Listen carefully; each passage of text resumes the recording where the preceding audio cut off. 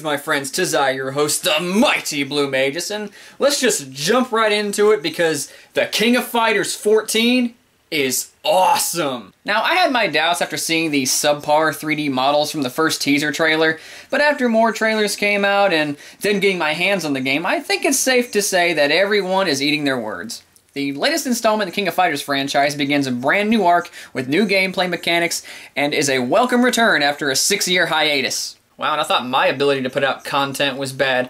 Yeah, it took me 7 months to review another video game, but at least I didn't take 6 years! SNK reclaims their original name by dropping the play more and just going back to being SNK again. Which reminds me, hey, Attack on Titan!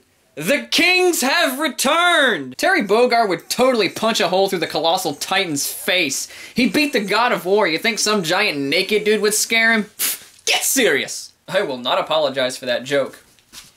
Alright! But okay, how is the game? Well, like I said before, it's fantastic. While not being the best looking fighting game on the market, though I will say its graphics are just fine, it's certainly one of the funnest, with one of the smoothest fight mechanics I have ever seen in a fighting game.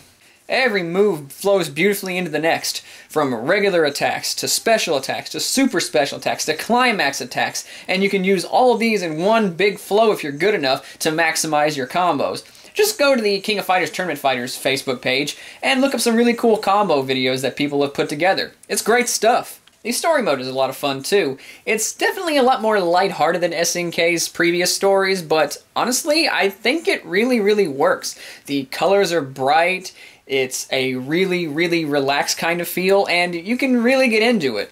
And I know everybody pretty much took the piss out of Street Fighter V for not having a lot of content on day one, but let's be straight up right now, okay? If that was your biggest problem with Street Fighter V, then you will love King of Fighters 14 because it is just oozing with content. You have 50 playable characters, and if you just spent 10 minutes with each individual character trying to nail down a few moves in the trial mode and have a good time with them, well, let's just do some number crunching. Well, you don't have to because I already did it for you.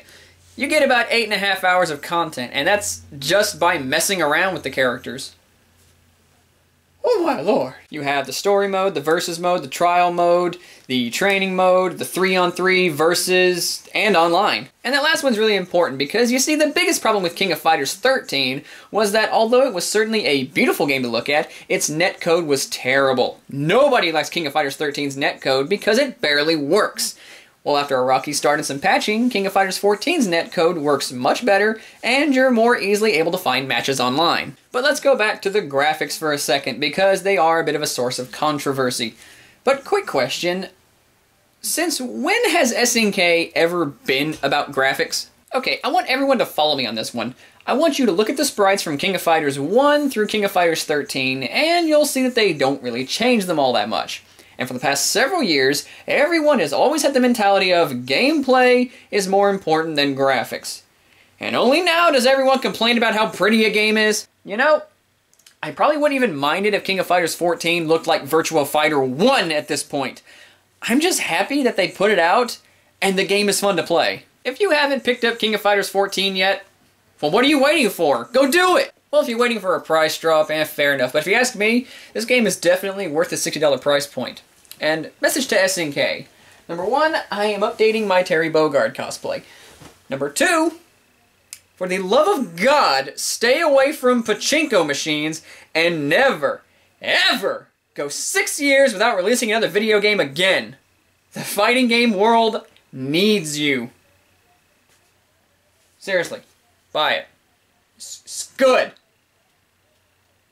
It's a good game.